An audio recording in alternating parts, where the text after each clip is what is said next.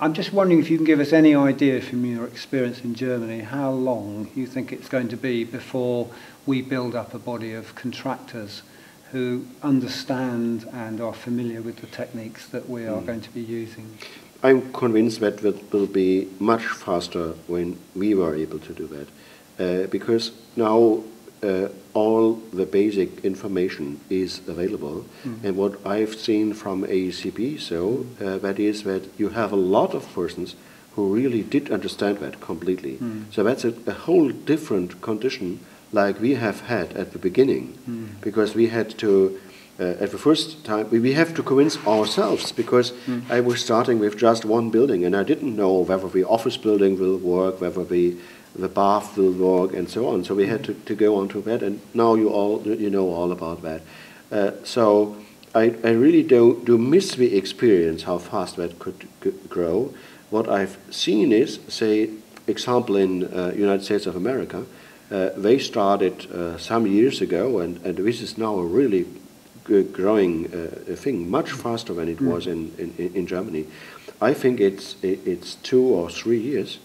It's depending on how you are able to create this educational system. Education is very important. And what is very important, that was a little bit strange in UK, to be honest. Strange was that it took a lot of time for you to build the very first buildings. Now we have some, but how long do we have a discussion? It's 5 years or 7 years or whatever. So that took very long compared to other countries. But now you have, and now you have lots of quite good examples. So this is, I don't know, it might be that the British are somehow take longer time to discuss it before they really start to do something. Is that true? And then, but if they do it. Then we go for it. Then we go for it. Yeah, is that a right? Yeah. Maybe. So it might be even more fast than we discussed now. It's always difficult to see that. It depends on how flexible the practical guys on the building sites are. What are the important things that we should be doing to promote the... Very first thing, of course, is we build examples.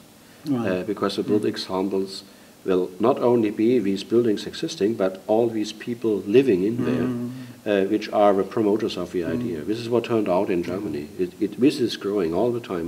When you start a good first example, of course, there has to be, this is again important, if there is somebody now going to create a passive house in Britain, AECB should try to make sure that it's a good development going on there. And because it's not so many now at the moment, you can do that. It's important that the very first examples are well working. And after that, well, now when we have the examples, the education is the most important thing. And well, I have seen that you already started courses on PHPP, courses on construction, that you all have created this for our AECB gold standard, this booklet. This is very important again, because not everybody has to create a new solution because it's already there in the booklet. So this is the right thing to do.